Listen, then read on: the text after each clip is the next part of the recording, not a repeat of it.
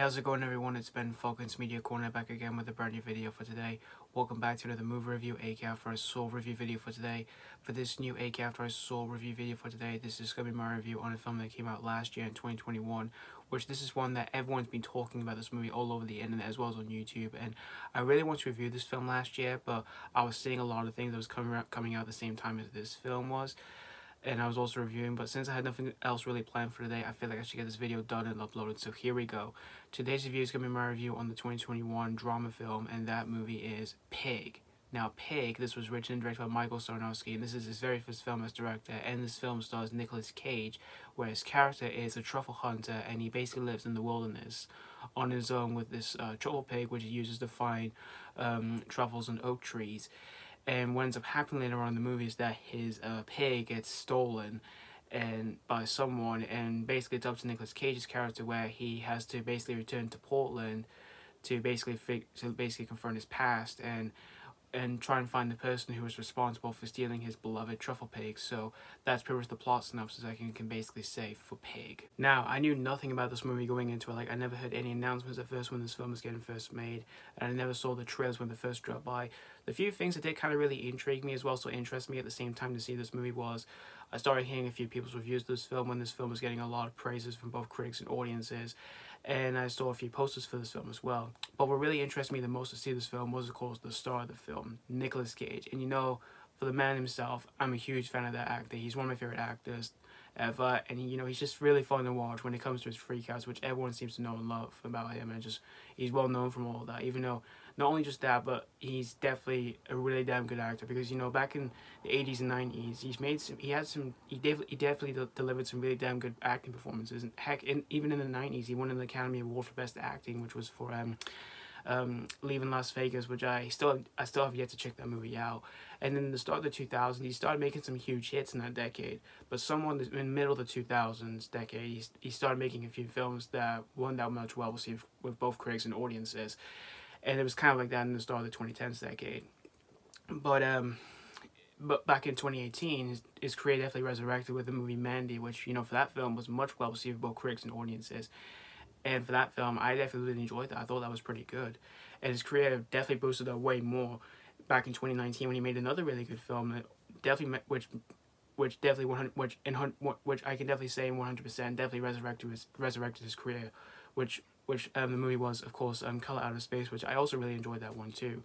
And so when it came to this film, I was really intrigued to see what he was going to do for this film. And after reading the whole story for this film, what this was about, and also seeing the posters for this film, at first I thought this was like a thriller, where it's basically Nicolas Cage, where he's trying to find the person who was responsible for stealing his pig, and he's going to go in John Wick form, where he's going to beat the living devil out of some people. But no, it's not really that. It's actually really a drama, and I haven't seen Nicolas Cage doing a drama in a while, but from what I've heard, he definitely delivered some good acting performances. So yeah, and I was wondering when this was going to come out in my area, because this was released back in July of last year in the US. So I did a bit of research when this was going to come out in my area, and this was when I found out this was coming out in August in my area last year, I was really pleased, because I was really interested to see this movie. So I saw this last year in August, and unfortunately it wasn't playing in my local cinema that I usually go to all the time, so I had to go somewhere else to see it.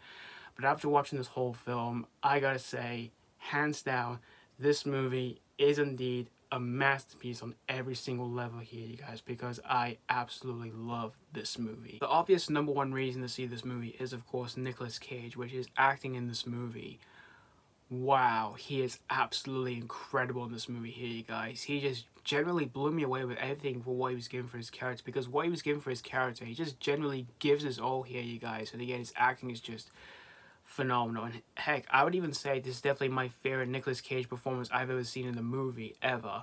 And I would even say this is definitely my favorite Nicolas Cage movie ever here, because again, for what he was given for his character, he just, like I say, just gives his all. And again, his acting is just genuinely incredible. And I liked how this movie mostly focused on him, since this is a drama.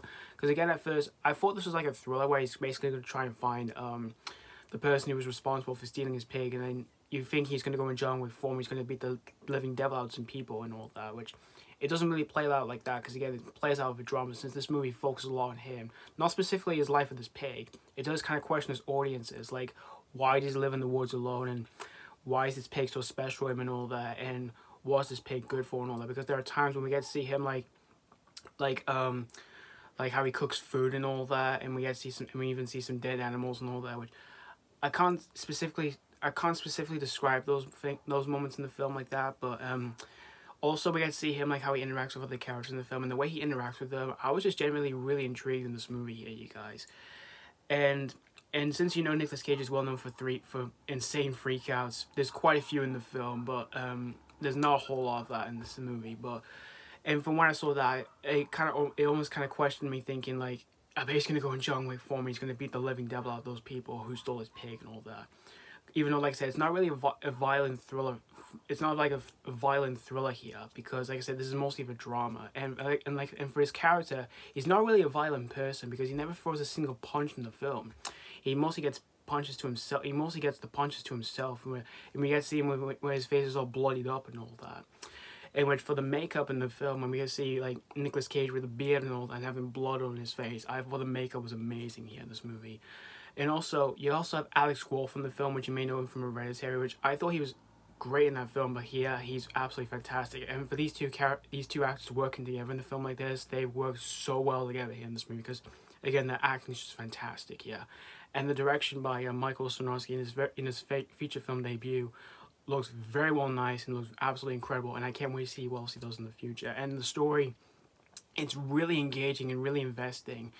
And also pretty unpredictable, because there are some scenes where it can be very unpredictable, where there's a scene where you think like Nicolas Cage is going to go really over the top, and he's going to like go after those people who stole his pig and all that, like going in John Wick form and all that. Even though, like I said, he's not really a violent man or anything like that, because, like I say, he doesn't throw a single punch in the film, because he mostly gets the punches to himself and all that. And we also see him like bloodied up and bruised and all that. And also and for the moments we get seen in this movie that I thought were really intriguing, it often kind of questioned myself, thinking, is he ever going to get this pig back and all like that, or is this pig going to be okay or anything like that. I was just, because again, this movie, like I said, I found the story very well engaging and very well investing for this whole film. And this film is kind of a slow film, even though it's not very long. It's not a very long film. It's not like 2 hours or anything like that, because this film is quite short. It's only an hour and 31 minutes, but it's definitely worth the run time.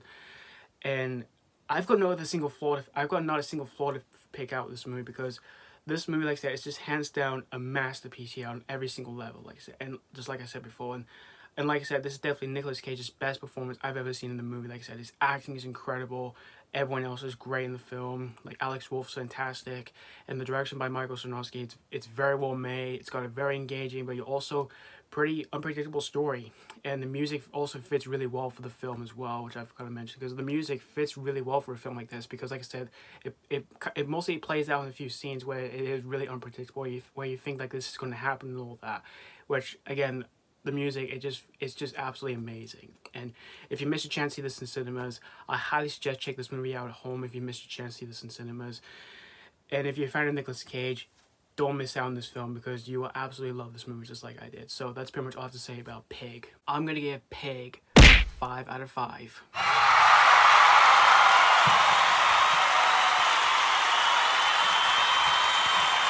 Yeah, I can agree with everyone. This is indeed a masterpiece on every single level. And like I said, this is definitely one of my favorite movies of last year, and even my favorite Nicolas Cage movie ever, and even for his acting performance I've ever seen in a movie.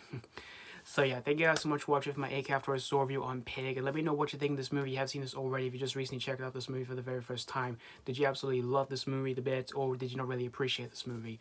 As always, thank you guys so much for watching, and this has been Falcon's Media Corner signing off.